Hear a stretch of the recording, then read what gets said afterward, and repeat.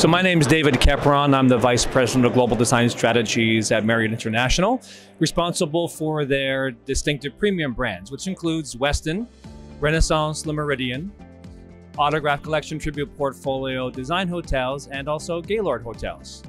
In my role, my team's function really is to create the strategic direction for design for those brands globally, and then work with our continent teams to implement those design strategies to make sure that properties are designed on brand.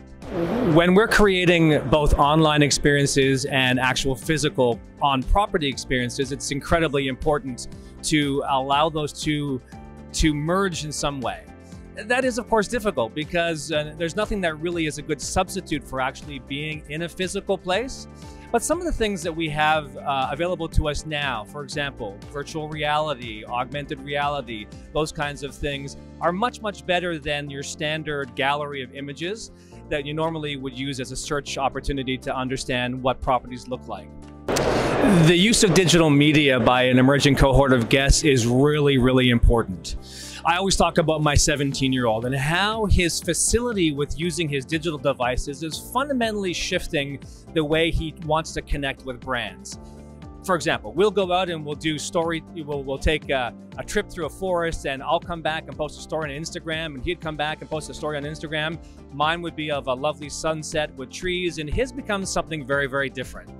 For him, the recreation of that story by doing overlays, adding graphics, and doing some recreation of his experience as lived is really fundamental to what's happening, because what it does is it changes his expectations about how he wants a story to be told. For him, it's really, really important that he is a direct participant in the making of the narrative, as well as something that he consumes from some company.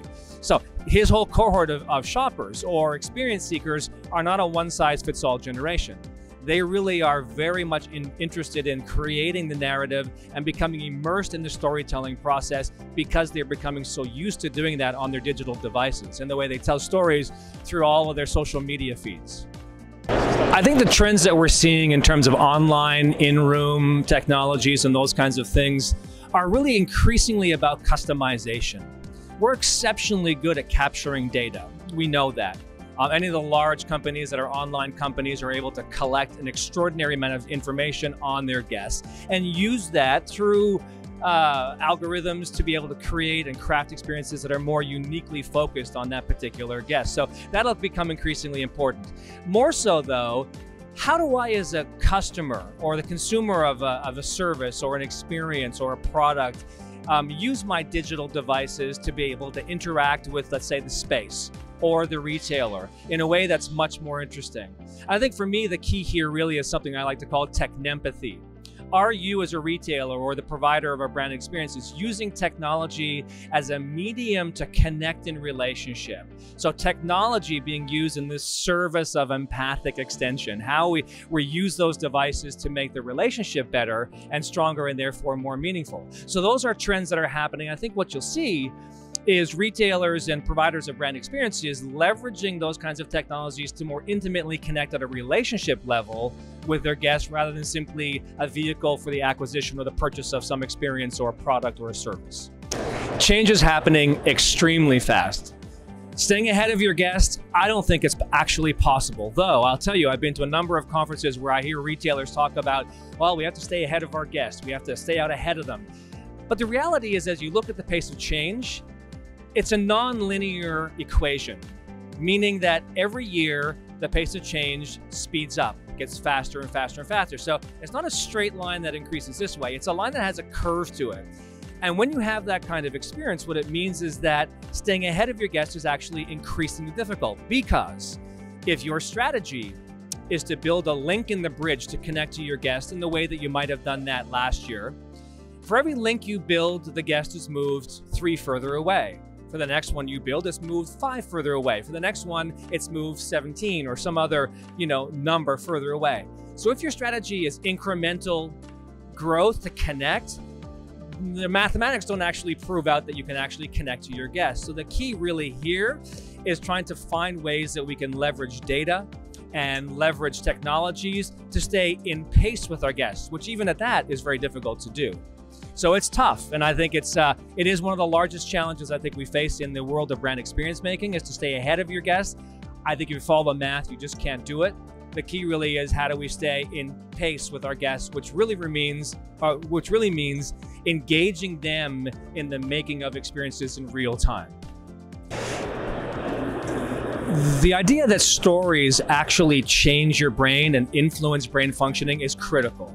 Because what you have to know is that if you see, hear, or listen to or watch a story unfolding, whether it's on your phone or your desktop computer or in some other location, your brain reacts to those stories in as-if experiences. Meaning that if I see a story or hear a story about a father throwing a baseball with his son, my premotor functional areas of my brain are lighting up as if I'm doing it. Now, there's lots of other functions that come into play so that I'm not walking around reacting and throwing and behaving in a way as if I'm doing those things. But it's important to understand that stories physically change the neurobiochemistry and the neurophysiology of your brain. That becomes incredibly important because it means that I begin to become literally the story, and my brain changes so that I become the brand narratives that I begin to see on a very physical level. And when we understand that stories change brain chemistry, releasing oxytocin, adrenaline, cortisol, and all those other kinds of brain chemicals, you begin to understand that you're not just imparting information, you're changing the way people physically are reacting to the nature of a story, and that can be incredibly powerful in terms of creating brand experiences. The reason why immersive digital experiences are more relevant is because we now have the capability to be able to turn the intangible data into tangible, which is to say that in the hospitality space, it takes us about 5 years to design and build a new building. We come back in the next 7 years and we do what we call like a soft goods renovation. Carpets, wall coverings, fabrics, those kinds of things that can move. We come back another 7 years later to do all case goods renovation, hard goods, which means cabinetry, things like that. If you look at the trajectory of a project, it's about 19 years. There's nothing in my 17-year-old son's life that lasts for more than 19 minutes. And yet we keep on pushing product into the marketplace that at the very onset is already irrelevant because it's out of pace with the pace of change. At least this is the pace of change my son experiences every single day. Immersive digital allows us to do something extraordinary, which is that we can use digitexture to create deeply emotional, sensory-based experiences that can still be mediated through digital interfaces.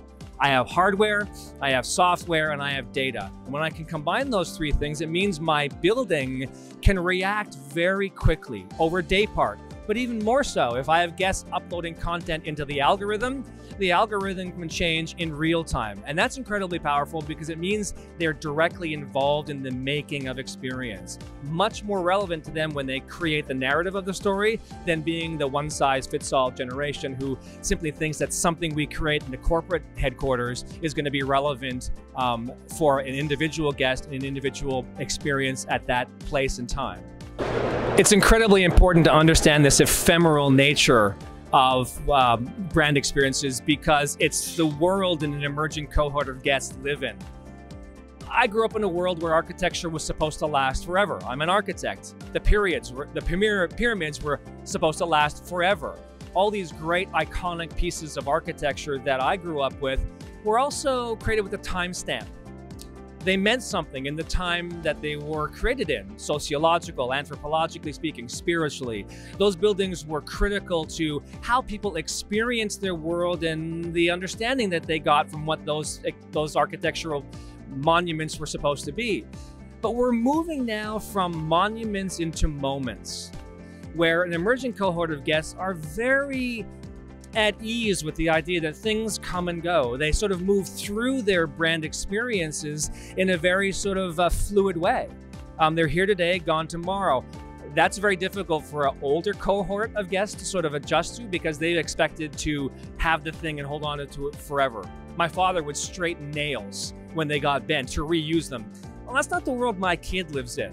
My two sons in an emerging cohort are ever more familiar and comfortable with the idea that things don't last forever.